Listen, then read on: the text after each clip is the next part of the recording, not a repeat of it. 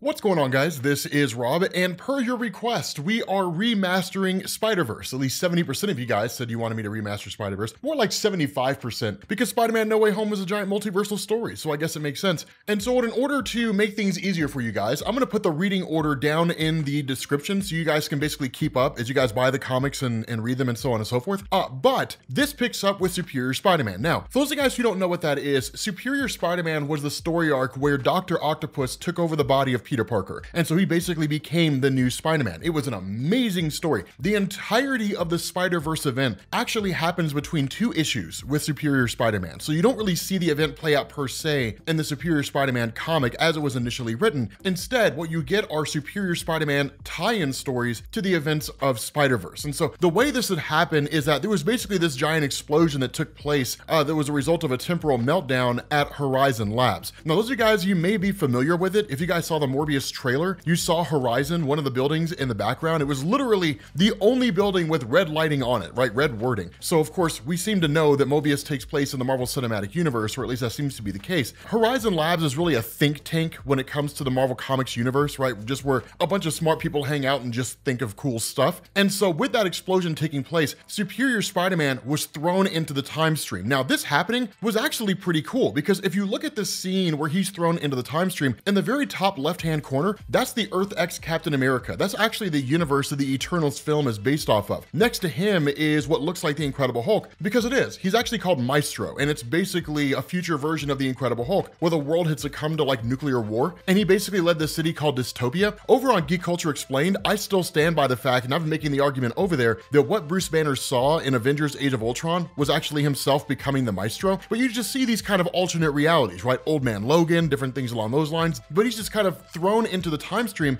until ultimately he arrives in the 2099 universe. Now, the 2099 universe of Marvel Comics is actually a really cool universe. It was created by Peter David, and it's been around since the 90s. In fact, it was one of the more popular lines of comics Marvel had in the 90s. Like most of those alternate realities, like the Ultimate Universe, stuff like that, it started with Spider-Man, and then over time just became less interesting.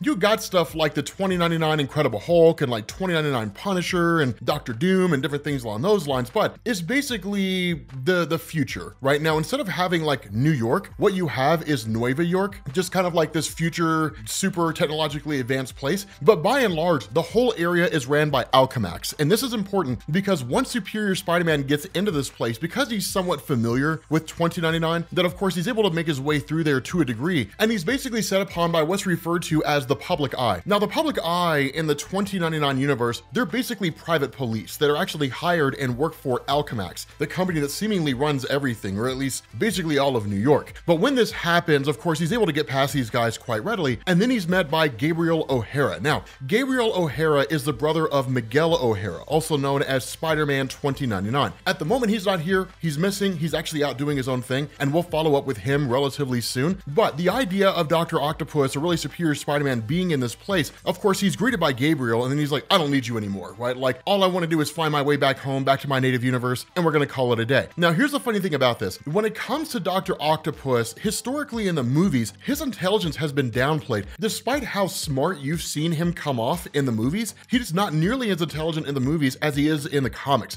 In the comics, he's light years ahead of everybody. He's like Tony Stark, right? He's a futurist. He's always thinking to the future, always looking to the horizon. And so he's basically given this kind of sentient AI computer system, which is partially self-aware, but still has to follow the programming that's assigned to it, and asks it the best way to achieve interdimensional travel or time travel. Now, as you would expect, time travel is highly regulated in any one particular universe, and a lot of this falls in line with the nature of organizations like the Time Variance Authority itself, as well as the organizational structures of that particular universe. And what I mean by that is the TVA, as most of you guys probably know from the Loki series, albeit that series was a little bit different from the comics, that it is by and large governed by the Timekeepers. And the goal of the Timekeepers is to basically ensure their existence, right? That they come into existence at the end of time, and they want to make sure that like nothing happens across the multiverse that prevents them from existing. And so they closely monitor individuals who travel back and forth through time, making sure they don't disrupt the time stream too much. So there's that kind of regulation that goes into it. At the same time, if you're a massive company like Alchemax and you have all this power, you don't want anybody going back in time and preventing your company from existing. existing. And so that's the kind of regulation you end up seeing. People who aren't meddling with time and like disrupting existing status quos, or possibly even sending the universe on a collision course to a far worse future than the one that currently exists. So there's all kinds of things you can screw up with time, and that's why it's monitored so closely. Fortunately for us, Superior Spider-Man doesn't care. It doesn't matter to him. And in fact, he actually ends up breaking into all these different facilities and stealing all these different things he needs in order to attain the ability to travel through time or to move from one dimension or one universe to the next. Now, with Dr. Octopus, he can get away with that, right? It's like giving Tony Stark the ability to achieve time travel. Just part and parcel of his intelligence is knowing there's some things you just can't do, right? You can't disrupt time too much. You've got to be very, very careful. Another part of this is that as he's been working with this AI, and this is a particularly important point going forward, he actually tells it to start modifying its physical appearance so it looks like Anna Maria Marconi. Now, the reason why that matters is Anna Maria Marconi was a diminutive woman who was also incredibly intelligent and actually challenged Otto Octavius in a lot of different ways. She believed he was Peter Parker. She didn't really know the truth. She found out later on, but she was one of the few people out there that kept pushing him to be better. And so because of the fact that she was not content with mediocrity, she would call him out when he was wrong. She would say like, you're better than what you currently are right now. It wasn't just, I like you as you are, and that's fine, right? She wanted to see him become better to live up to his full potential, that he actually developed a huge amount of respect for and then started falling in love with her. And so he basically misses her. And that all ties into the nature of Superior Spider-Man, right? Dr. Octopus basically reforming, becoming a hero instead of a villain, forming Parker Industries, which actually became like this worldwide multi-billion-dollar philanthropy-based organization. He created all these little pieces of technology that made Peter Parker's life better as Spider-Man. It was really, really cool in terms of how all that stuff worked. But once the actual system is set up and he's ready to travel, one of the things that he had done is created a snapback protocol so that if he ends up jumping into an alternate universe and like it's in the middle of a meteor crashing into it and everyone's dying, he can snap back. Because wouldn't it suck if he traveled to a new universe and a meteor was about to crash into it, he had like 10 seconds to live, and that was that, right? Like it would really blow balls. And so once he ends up passing through, because of the nature of traveling through the multiverse is not as simple as simply just jumping back to a period in time, trying to travel through space and time, the fact that the multiverse actually moves the way the Earth orbits around the sun, that is a very, very precise system. And so he ultimately ends up missing where it is that he's supposed to be. Instead, he shows up in an alternate reality where Spider-Man had joined the Fantastic Four, and this version of Spider-Man's been killed. Not only that, he snaps back and ends up in an alternate reality, the House of M universe. Most of you guys have heard of that, the universe where the Scarlet Witch had basically rewrote reality to give everybody everything they subconsciously desired. Spider-Man in that universe is killed. Then he snaps back and ends up in a Civil War universe where basically the Civil War never ended, and that version of Spider-Man is killed. That every single universe he goes to, the Spider-Men in these different universes have all been killed. They've been executed. But the more crazy thing about this is they've all been killed in the exact same way. The two same puncture marks, right? So seemingly someone or something is traveling around the multiverse and killing all these different versions of Spider-Man. And so what it does is it switches over to what's probably one of the cooler versions of Spider-Man. Once Superior Spider-Man jumps back to 2099 and then jumps into the time stream again, you actually ended up in an alternate reality where you get Spider-Man India, which is cool. And then you find the guy who's basically killing everybody. Now, this thing here, this guy, he's what's called an inheritor. And we'll learn more about the inheritors as time goes on. The important thing, and really what Dan Slott gives us here, is that this guy, Spider-Man India, seemingly has all the same powers that you would expect from a Spider-Man, right? Like the powers of Peter Parker. So like the proportional strength of a spider, the ability to climb on walls, shoot webbing, different things like that. A lot of that stuff just kind of universal from one universe to the next. But this guy, this Spider-Man India, is getting totally wrecked by this inheritor, right? I mean, literally, he's just fleeing for his life. Nothing's working. Absolutely nothing is working here. And so what you end up getting is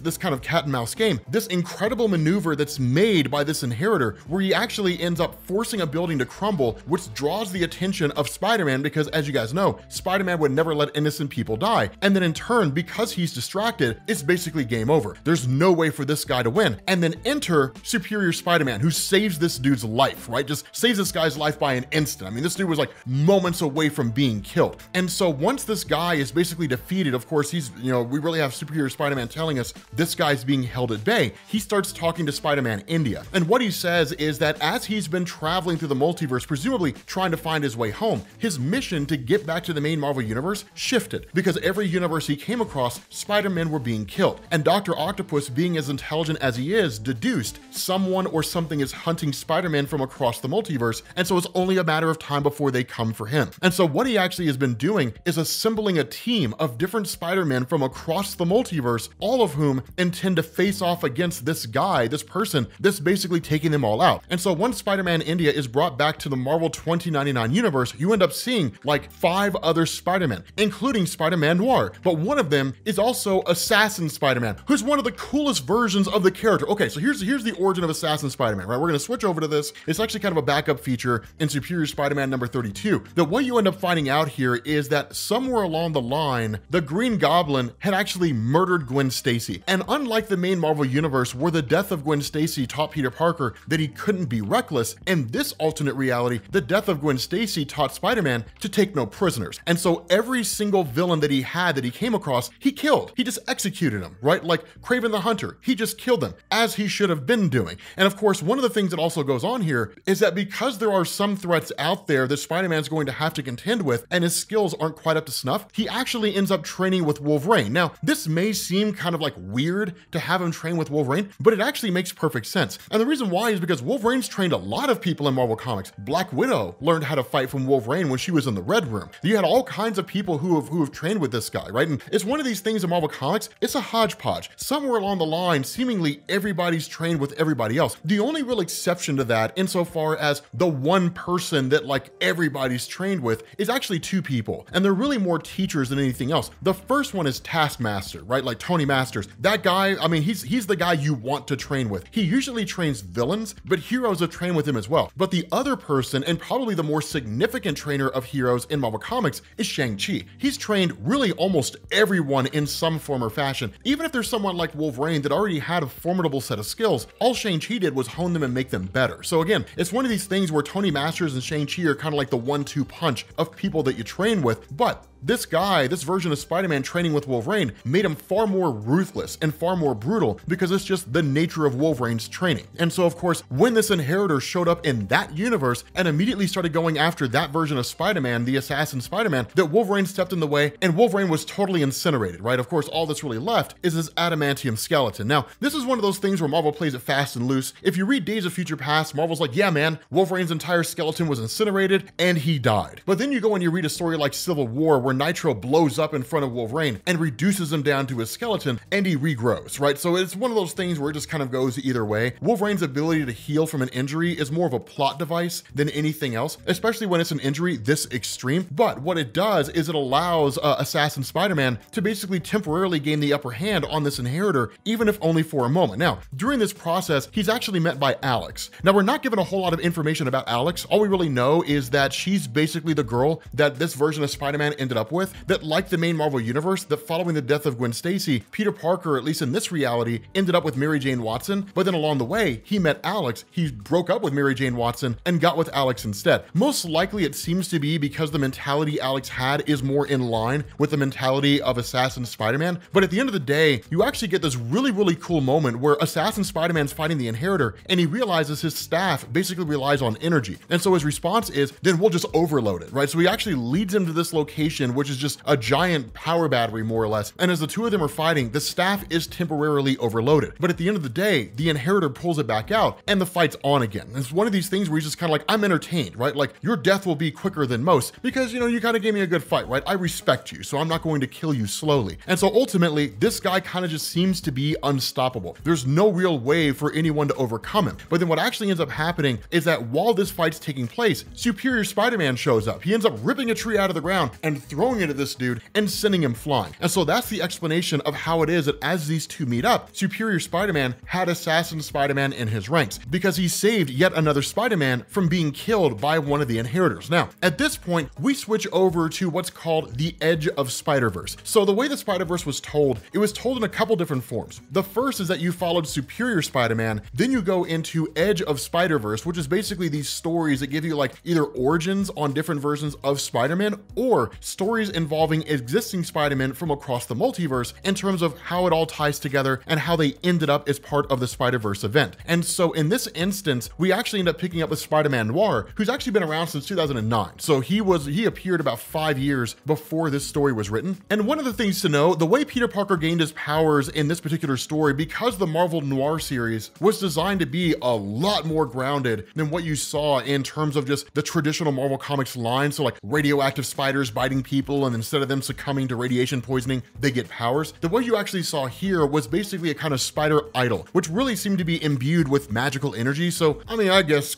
you know, kind of grounded.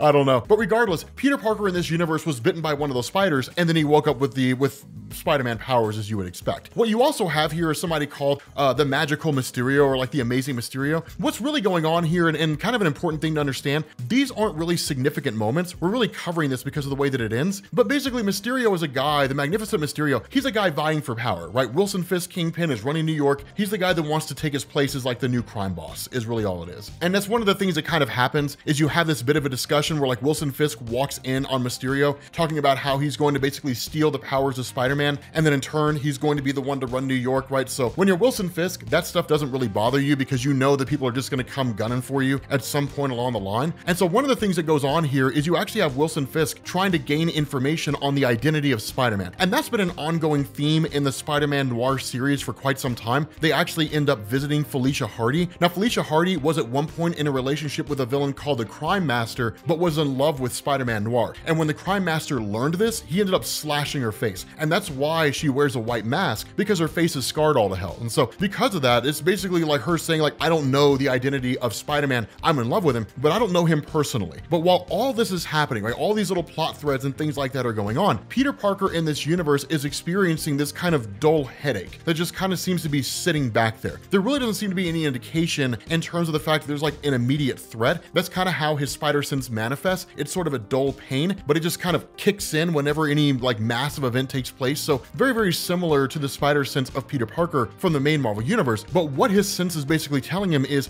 there's a threat out there somewhere. And it's a kind of a bit of an annoyance here, because if there's a threat out there somewhere, like why doesn't the threat manifest itself, right? I mean, keep in mind, Peter Parker's spider sense doesn't tell him where the threat is coming from. It just says there is a threat there, kind of like a sixth sense. And he even refers to it as like an ESP to a degree. But during this whole thing, because of the fact that Mysterio is trying to get his hands on the blood of Spider-Man Noir for the purpose of finding a way to basically make himself someone that has powers akin to Spider-Man, that he actually ends up challenging Spider-Man Noir publicly in the newspapers by saying like, there is going to be a girl you're gonna have to rescue, right? Can you live up to the challenge? That kind of a thing. Now, behind the scenes, the indication is he's actually going to kill her. Like Mysterio really will kill this girl if Spider-Man Noir doesn't show up. And because he's a quote unquote magician, the audience will believe it's a trick when it's actually real, right? And Spider-Man Noir will kind of have to live with that. So of course, he ends up showing up here. And when that happens, he's overcome pretty quickly by a kind of gaseous substance, which basically knocks him out temporarily. And then of course, he's hoisted up. And in response to that, the entire,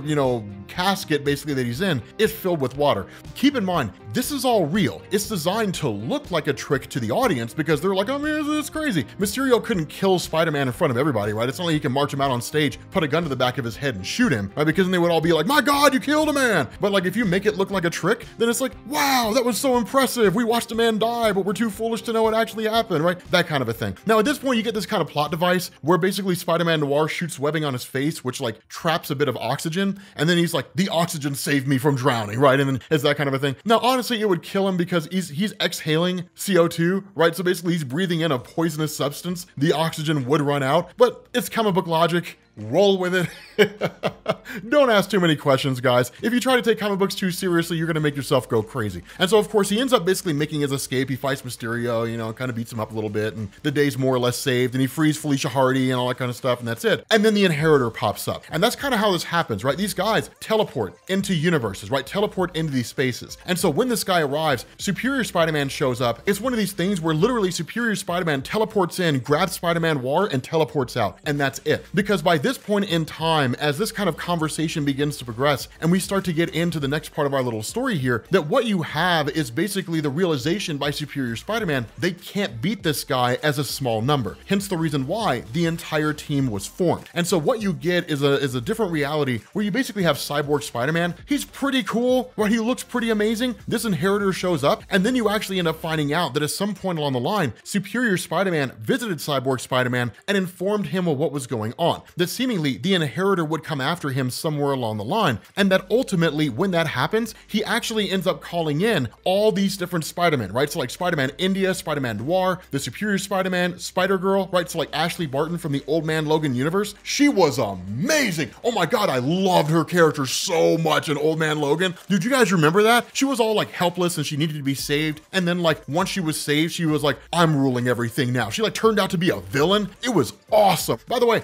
if you guys want to see like the origins or explanations on any of the characters that we cover here that you're not like familiar with, let me know. And like, I'll make, you know, we'll kind of like pause the series for a second and make videos about some of these characters, because I feel like some of you guys are going to want to know like the origins of these guys and things along those lines. But ultimately they all end up teaming up against this Inheritor, and they actually draw this really cool conclusion. Superior Spider-Man realized that while this guy is going around killing Spider-Man, that what he's doing is absorbing their energy. And so finding a way to reverse engineer that process, he could actually use that energy against him, right? They could basically siphon that energy off of him and basically make him weak. The nature of Ashley Barton, right? Like the daughter of Hawkeye, the nature of her is she's kind of like, okay, we got to kill this guy, right? Like we got to take this guy out. And it's one of the things where the other Spider-Men are like, really? Like you want to kill? Like, I mean, are you sure about that? And then like Assassin Spider-Man's like, yeah, man, he's been killing us, right? Like we just got to eliminate this guy, be done with it, call it a day. Why would we let this guy live? He's going to find some way to escape. What do you think's going to happen? He's going to be in prison and then realize his heart was 3 sizes too small and he's going to become a good guy and help us. Is that really what you think is going to happen? No, he's a villain. Kill him.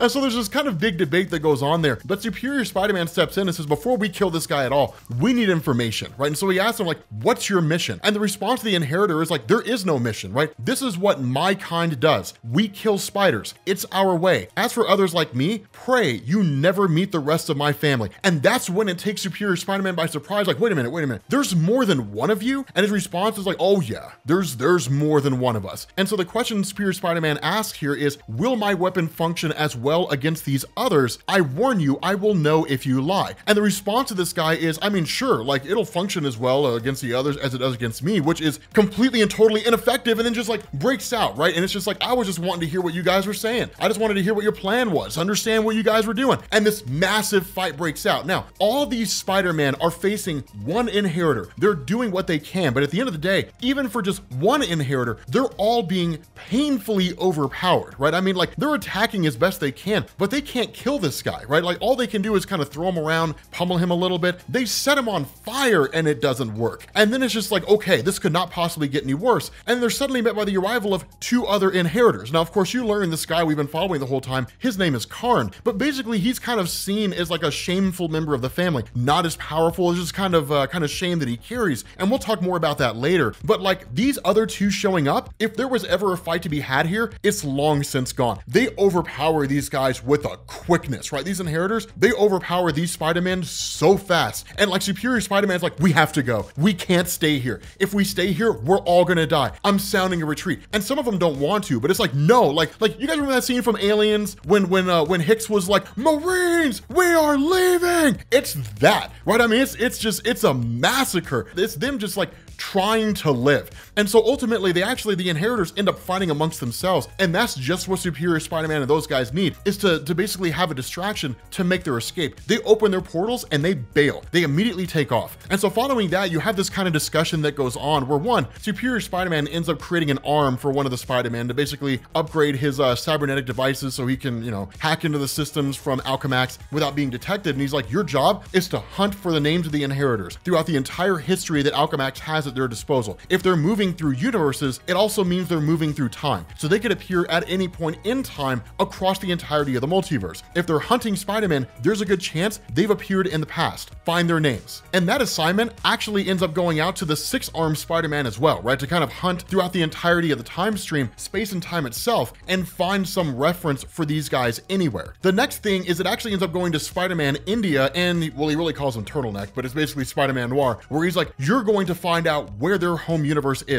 If they are hunting Spider-Man throughout the multiverse, then it means they're retreating somewhere. They're going somewhere. They live somewhere. Find their home. Whether it's an entire universe or some pocket dimension somewhere, find out where they live. And so what he actually ends up doing is pulling aside Ashley Barton and pulling aside Assassin Spider-Man. And this is one of the cool things, because these were the two who immediately said, we have to kill this inheritor guy. And so one of the things Superior Spider-Man picked up on is that the other Spider-Men who were here are all very closely modeled after Peter Parker, right? They're just alternate reality versions of Peter in the sense that they almost exactly mirror his mannerisms, but also his moral compass. They're not willing to kill. And so it's one of the things that kind of goes on, because he says, I wanted to speak to the two of you privately. I feel we share a certain perspective that eludes our allies. And that's when Assassin Spider-Man's like, don't dance around it. We're killers. And Superior Spider-Man says, yes. He's like, I wasn't really dancing around it. It's more than that. The others may have killed in dire circumstances. I don't really know. But it's clear to me that we three have seen things that they have not. Brutality,